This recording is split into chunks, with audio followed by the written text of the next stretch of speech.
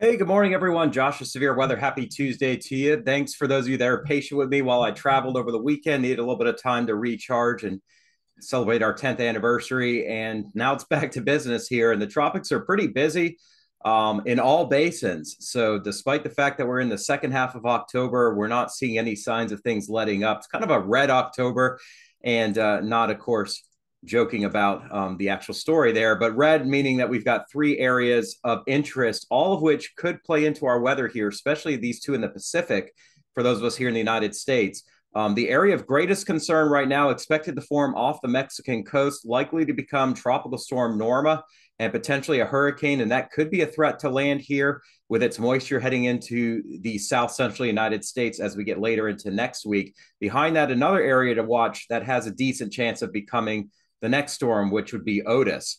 And in the Atlantic, we've been tracking Invest 94L for a few days now. What could be potentially our last named system coming from the African main development region origin. We call this the MDR, main development region, and that could be a threat still here to the Leeward Islands as we get towards Thursday night, Friday, and early into the weekend before turning away, and no threat to the United States and probably no threat to Bermuda. First, I want to show you guys the Atlantic Basin and look how warm things still are across almost all the entire Atlantic except to the south and east of New England, where we do have some cooler than average water temperatures. Now, the fact that much of the basin is warm could come into play this winter, especially here over Atlantic Canada. We could have several coastal lows, but that doesn't necessarily mean we're going to have major snowstorms for the East Coast or the Southeast. In fact, the warmer waters could mean more rain, but it's still a ways off. We really need to see a strong El Nino to have a very active southern track, which would bring what we call southeaster storms that track up the East Coast and bring enough cold air down into them to bring wintry weather. I think when you get back into the mountains and into the Appalachian region, that is definitely going to be the case. More snow than last winter. The coastal plain, I'm not yet sold on it being a huge winter. I think it'll be cooler than last winter, but I'm not necessarily sold on this being an extremely snowy winter in places like the Carolinas or the Mid-Atlantic or even the East Coast into New England. Now, El Nino has been pretty much holding steady just above a degree above the average here for the last 3 months, not showing signs of strengthening at this point.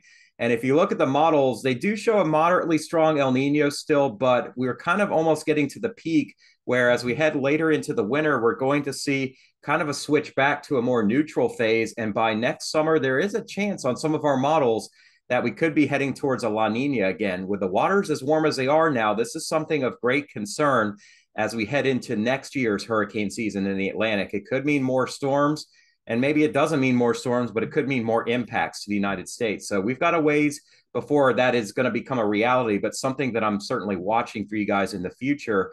And you can see none of our climate forecast system ensemble members are showing this becoming a super El Nino. I know a lot of people have been talking about that for a long time. I've never jumped on that bandwagon. I think it's really, in my opinion, a little bit too risky to try and forecast something that extreme. I mean, can something extreme happen? Absolutely. I mean, you guys have seen how the weather's been here in your lifetime, but the fact that we're kind of at a moderate, kind of a holding pattern El Nino, and we still have very warm waters. Obviously, is going to be some concern as we head towards next hurricane season. So that is in the future. Let's look at the shorter term.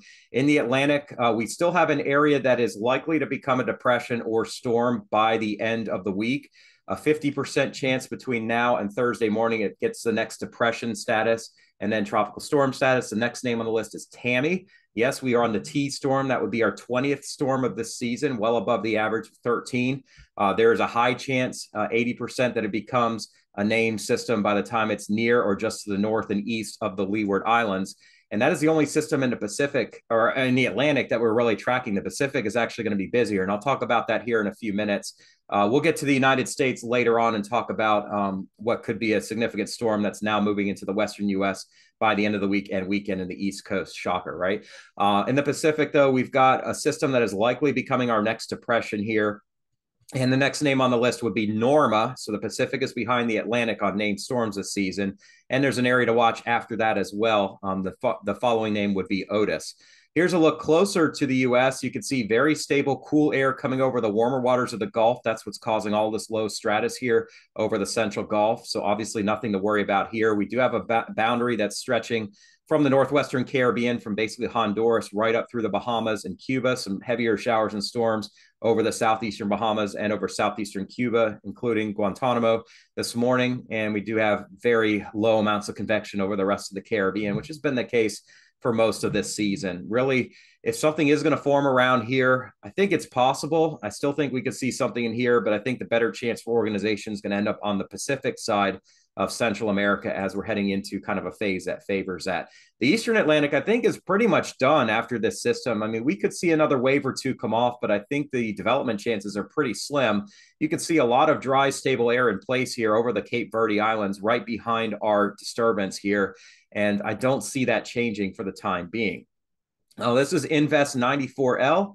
And you can see that there is some westerly, southwesterly wind shear. You see kind of these higher clouds coming off of South America.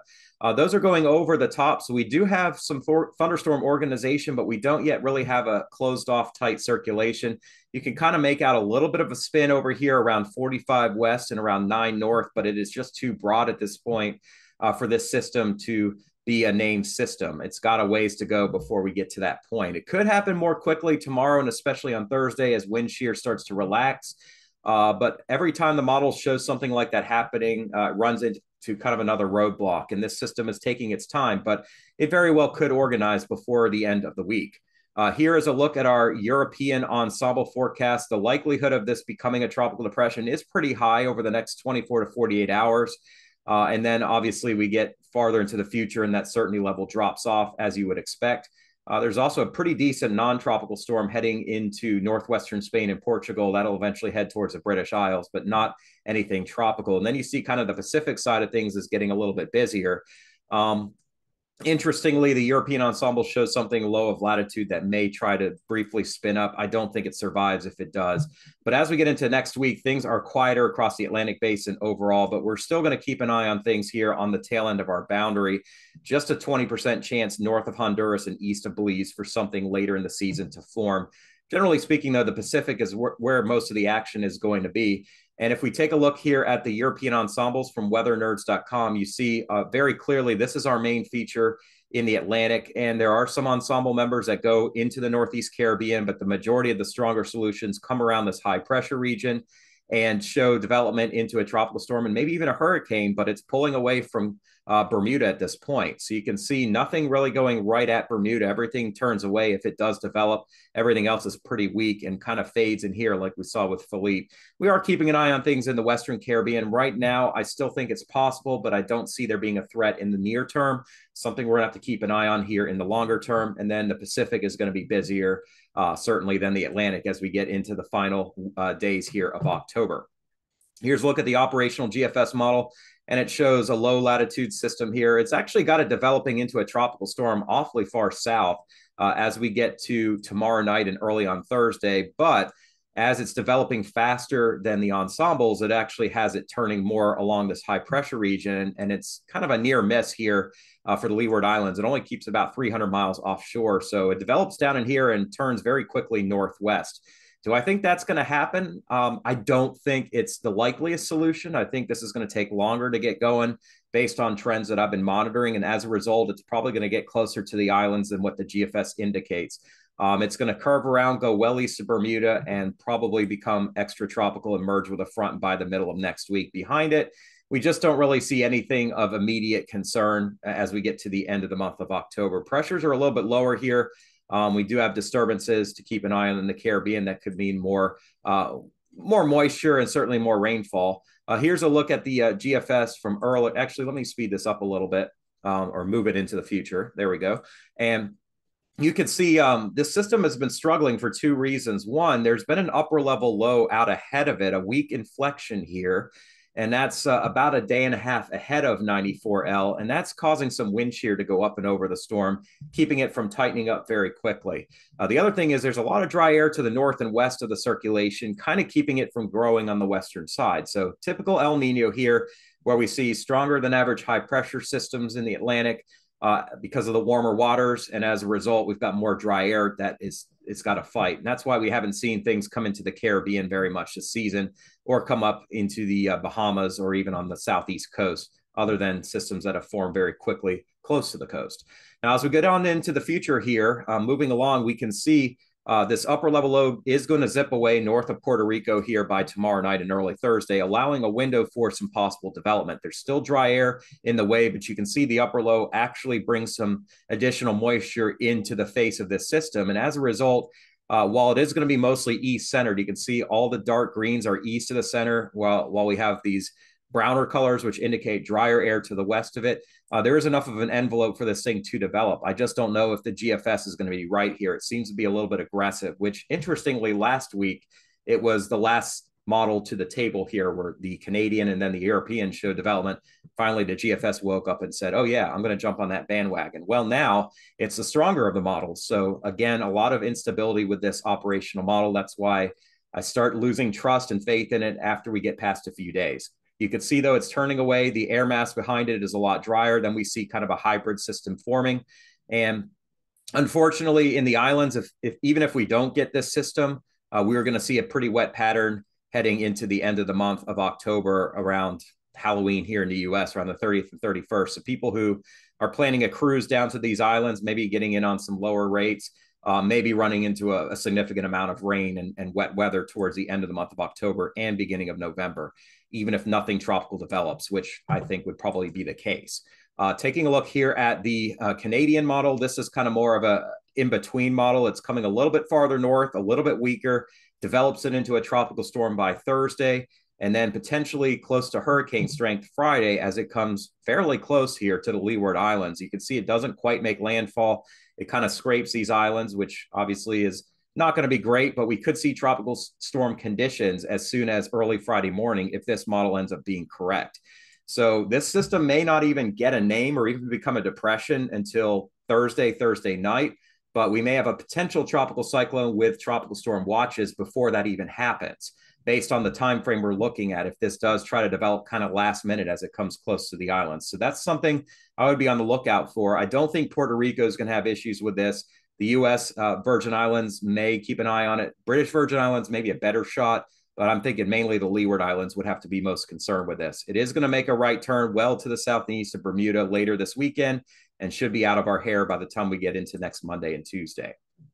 That's pretty much a look here at the GFS and the European. I wanted to show you real quick. The European, which was one of the earlier models to adopt this thing strengthening, has backed off, and it doesn't think it really develops at all. I don't know if that's going to be right. If it does try to do something, we are going to look at some moisture in place here by Friday across the Lesser Antilles, then pulling away quickly by Sunday morning. So the Euro says this isn't going to happen. It does indicate, though, that things are going to be a little bit more active here near Puerto Rico and on up to the east of Bermuda late next week. So that is what we'll be watching. These tropical models I show you, the spaghetti plots, the red one is climatology. That is not a model itself. It's just what you might expect. Everything else says it's close to, over, or just east of the islands here in about 96 hours, which would be Friday morning. At that point, the storm is making a right turn. It's going to stay well east of Puerto Rico and Hispaniola and should be a fish storm by the time it gets out over the central Atlantic this weekend. Ensembles, this is the Canadian. It's probably the closest here to the islands. If you look at the European, you can see it's weaker. So it's also kind of close, but the ensembles that try to form it that are stronger are turning it away. And then the GFS ensemble, which is the one I've been watching most closely, has been trending a bit more to the right. It's also developing it stronger than the others. So if this system is overachieving, which I don't think it will be, then I can see how this plays out. If it's a little weaker, such as what the Canadian, the European show, it could be a little bit more of a threat to the Lesser Antilles. So that's what I'll be watching for you guys. Intensity forecasts, right now, we don't even have a depression. We may get to that point Wednesday morning, more likely Thursday morning. And all the ensembles and all of the tropical models, for the most part, show that this has a potential to be a tropical storm before the end of Thursday, and maybe a stronger tropical storm or even a hurricane by Friday as it makes its closest approach to the islands. I don't think there's a lot of skill in forecasting something that hasn't yet formed. I do my very best to predict that, but I'll be honest with you guys. There's a lot of spread here once we get past tonight and tomorrow morning. So until we see some development here, this could very much change. The trend shows that it will develop, and there's a high chance of that happening, but the spread is very large at this point. So there's still a lot that can change. On the Pacific side of things, red October here, we got two potential systems. This first one, I think, is already getting very close to that level now. EP90, it's an invest, likely to become a depression or even a storm here before the end of the day. The next name on the list is Norma. And this does look like a threat to land and maybe a future impact in the South Central United States next week. We saw this with Lydia a week ago, where the system came actually way out to here, turned around and came back and hit Mexico near this bend here near Puerto Vallarta. This one, I think, makes a less of an extreme turn, but it looks like more of a threat to Cabo San Lucas, the lower Baja, the lower Gulf of California, and eventually comes into northwestern Mexico here as a dying system. And I do think it has hurricane potential. The system behind it hasn't really even formed yet. It likely does in the next couple of days as it moves off the coast of Guatemala and El Salvador. It's going to be in a pretty favorable spot here for development. And in the next 7 days, we see a 70% chance of development. The future name would be Otis, my man. He loves us, except if you're on the Mexican Riviera, he may not love you. We'll see, though, about that. You can see two separate areas spinning here. Let me get out my pen just to kind of circle things for you guys to follow along here at home. This system right here, 90E, that already has a pretty well-defined low-level center forming on it. I don't see how this doesn't become a tropical storm before the time I do this video tomorrow morning. It's likely heading out in this direction, but then turning up in this area. And this is the area I'm watching for potential landfall here towards the weekend and early next week. This next area is just coming off the coast now. You can see there's some coastal convergence. As it gets out into here, it really has to wait for Norma to move out of the way before it tries to develop down in here. And with the big trough that's over the western U.S., likely to drive this feature in this direction, it's going to try to pick up what I think could be Otis here, but it may miss that connection. So it's possible it comes out into here, but there is a chance it tries to come back here towards the Riviera as well. That's what I'll be watching for you guys here in future days. Here is a look closer at 90L. I don't see how this isn't a depression now. I bet you by the 11 a.m. Eastern time frame, we have a tropical depression advisory. The one behind it, though, has got a ways to go. Here's a look at our ensembles over the next couple of days, and you can see both systems here pretty clearly. This is the European, and this is Friday evening, and it's already turning north. There's some models that bend it back to the left briefly, so it might take longer. Other model solutions or ensemble solutions are already turning that system very quickly before the weekend.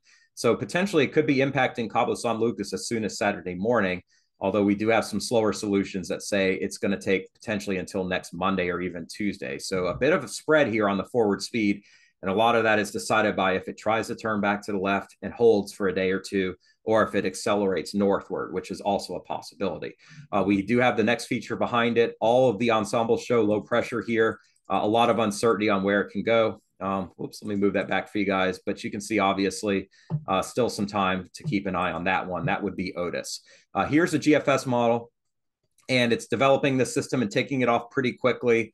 I would not be shocked if this storm tried to become another deep hurricane like we saw with Lydia. Wind shear is the one thing that might keep it from getting too deep, but you can see it's showing 950s here as we head on into Friday afternoon and evening, then weakening slightly as it comes up toward Cabo San Lucas.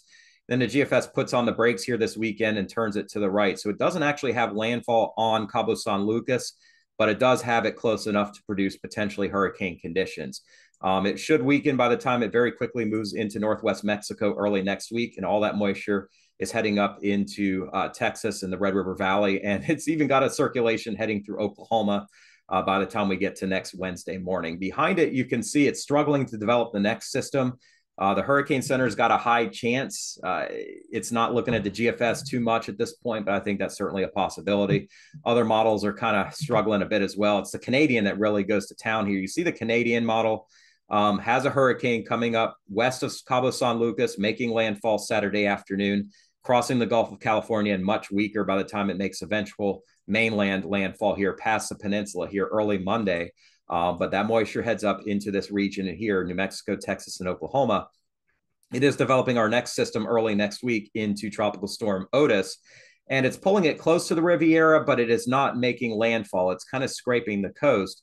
And then it shows the next wave coming across and potentially developing into our third storm in the next 2 weeks. The European model, here's what it's doing here with what should be Norma. You can see it does a little bit of that cyclonic loop and then comes up and makes landfall actually on Tuesday. So the spread is pretty big still on potential landfall location and timing. Could be Saturday night, Sunday morning. If it takes a quicker turn, could take until Tuesday morning and Wednesday night and Tuesday night, Wednesday morning before eventual landfall. But either way, all the models show this getting picked up by a trough and pulled into the south central U.S. along the periphery of a ridge of high pressure over the southeast, which we should all be familiar with because that's what was here most of the summer. Here's a look at the next system, potentially Otis, and not yet an immediate threat to land, but something we do have to keep an eye on because the European is also showing several solutions that do try to tug it northward towards Mexico, which climatologically would be something I would believe. We have action in the Western Pacific and the Indian Ocean to keep an eye on. No typhoon potential for the time being, but we do have potentially a weak system that could bring some flooding to Vietnam, especially northern Vietnam here in future days. We're also going to have to keep an eye on an area here east of Sri Lanka, west of Indonesia in the Bay of Bengal that typically speaking would try to move northward right through the northern part of the bay. So we have to keep an eye on that. And we have something in the Arabian Sea where the waters are super warm. Finally, something spinning up here, breaking through the ridge that's had a stranglehold on this area. So keep an eye on things in Oman and around the northern part of the Arabian Sea. We've got some time for that, but something we're going to watch here. Oops, let me move that back for you guys. The GFS model, you can see big trough bringing chilly weather to the southeast today and tomorrow is going to eventually lift out. We're going to see warmer temperatures by Thursday across the eastern states, but our next system moves right on down into the Great Lakes. And that, unfortunately, is lining us up for another very active start of the weekend in the eastern U.S. If you like rain on the weekends, this is your month for sure. If you are in the eastern U.S., especially the Mid-Atlantic, the Great Lakes, Southeast Canada, New England, it's going to take its time, but it is moving our direction. And after that moves out very slowly next week, we do have some change in the weather coming as above average temperatures surge northward. We're going to have an ample ridge in place and also a very deep trough in place over the west. What this does is it protects the Gulf and the East Coast from any tropical trouble early next week. It also leads to much milder temperatures. So those of you in Florida today that have to wear socks with your flip-flops will be back to t-shirt, shorts, and flip-flops by next week. This bigger storm system could produce some severe weather by the time it rolls out here Tuesday and Wednesday. I would be watching in the plains for that, but it's still kind of far off to make any kind of hero calls at this point. Here's a look at the European model operational, and you can see here's our storm dropping down into the upper Midwest tomorrow night into Thursday. Not really a lot of storm activity, but we could see storms down here in the Tennessee Valley in the deep south Thursday night, early on Friday. More of a rainmaker, especially for the Outer Banks, and then right up into New England and back here across the Great Lakes. It's going to be kind of a miserable start to the weekend again, and a lot of rain for eastern New England Saturday night and Sunday. Cool and unsettled, maybe some mountain snows as we get into Sunday morning as well over the Blue Ridge mountain range. After that, things do gradually warm back up. Next Wednesday should be above average. Here you can see our hurricane coming up as a remnant low in the West Texas, Oklahoma, and Kansas. And Wednesday and Thursday look to be pretty active here with severe weather possible, as well as an intrusion of colder air behind this, which could bring a pretty significant snowstorm to the prairie provinces, Montana, and the Colorado and Utah mountains, as well as northeastern Oregon. So cooler and more unsettled in the west as we get a taste of some winter here in about 7 to 8 days. Let me zoom this back. Sorry, guys, I was looking ahead. Here's a look at thunderstorm chances. Pretty low, but we could see lightning tomorrow over parts of southeast Minnesota and Iowa and Wisconsin. Then we could see some across the lower Tennessee Valley in the deep south Thursday night and especially on Friday. Nothing severe, I don't think, but maybe some heavy rain over parts of Georgia and northern Florida. As we get to the weekend, excuse me, thunderstorm chances are pretty low, but we could see some trying to form around the Delmarva and as well as over eastern New England as this moisture surges up. Next week, though, you can see things are going to get busier pretty quickly here across the southwest, over western Mexico, and then surging northward into the plains and upper Midwest by Wednesday and Thursday of next week. That should be a pretty dynamic storm, but we've got some time to watch it. Rain through early next week is going to be pretty significant over the East Coast, especially over northern and eastern New England, upstate New York, over parts of Quebec, over eastern Ontario, and especially the Maritimes of Canada, which I'm not showing you because this is the Weather Prediction Center forecast. They are based in the U.S., and you can see there could be some significant rain as well over southeastern Florida, maybe up to an inch south of Miami, heavier amounts over the Bahamas, potentially 3 or 4 inches near the downeastern part of North Carolina, Atlantic Beach, Emerald Isle, Cape Hatteras. 1 to 2 inches over Maine, most of this falling Saturday night and Sunday. And it rains in Maine, apparently. Visit Maine.com seems to be busy when it comes to storms this year. Not a tropical system, but certainly one that's going to produce some locally heavier amounts of rain with it. Mount Washington, heavy rain might start out as snow and ice. It's just going to be a really ugly weekend if you're trying to do leaf peeping in New England. And unfortunately, even all the way down to the Smokies and Blue Ridge, not looking great this weekend. So you got a couple days of decent weather here. Follow my friend Mitch West. He was up in the mountains yesterday with his family. Got to see beautiful foliage and high elevation snow, and it looks like they had a great time. I would love to get out there, but I just don't have that time right now. But that snow winds down. They should warm up, and we should see some beautiful fall colors still for the next few days over the Western Carolinas, over Virginia, over West Virginia in the middle elevations. So very nice weekend shaping up in the plains, very nasty in the east. And we are going to see a drier air by early next week, pushing eastward into the southeast, followed by a warm up next week. Thank you all so much for your time today. I hope you have a blessed day. If you did enjoy this video, please consider becoming a subscriber. I know many of you have, and I very much appreciate you all. We do have a membership channel, $9.99 a month. If you want to support me, you don't have to. I'm not begging for your money, but it would help support me. And those are the folks that I'm going to turn to first that have weather questions for me. I don't have a lot of time. I do work a full-time job. This is on the side right now. But in my limited time, I would love to help those folks out as much as possible with any forecasting requests that they have. Everyone else, I appreciate it. I mean, you all obviously mean a lot to me. And I really appreciate being able to have an audience to share what matters most to me. Not the weather, honestly. What matters most to me is my God and my Savior, Jesus Christ. He provides me joy. He provides me with assurance that my future is taken care of. And I just wanted to share that word with you all. Certainly not a preacher, certainly not even much of an evangelist, but somebody who appreciates what's been done for me and wants to give that gift to you as well. And I want to read a quick passage because I think this rings really true for me as somebody who about 10 years ago was still gambling with my future. Did not know what was going to happen next. I kind of feared death. I feared just being in a dismal state. But the window opened for me to study with Christian folks, to be around people of joy, people with an eternal future. And I became a Christian at the end of March on Easter Sunday, 2013. It's been over 10 years now that I've been a Christian. It's taken me a lot longer to kind of get out of the comfort zone and share with other people. But what I see with people, even Christians, but people who don't have a certain future, who are gambling with eternity, that they let their past ruin their future. And what I mean by that is they don't see, they hold on to baggage, they hold on to things for the rest of their lives. What happened in the past is the past. You can't go and change the past, but you very much can change your future.